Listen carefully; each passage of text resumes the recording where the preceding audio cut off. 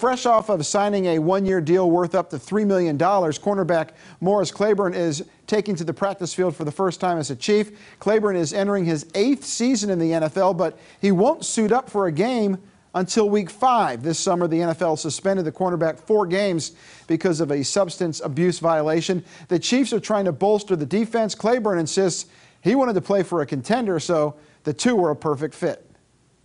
They know what I was going through, and they wanted to help me through it. And, and that was part of a reason that really, made my mind up as I want to come here, because I could see that, these guys not only care about me as a football player, but they care about me as a man and as a person.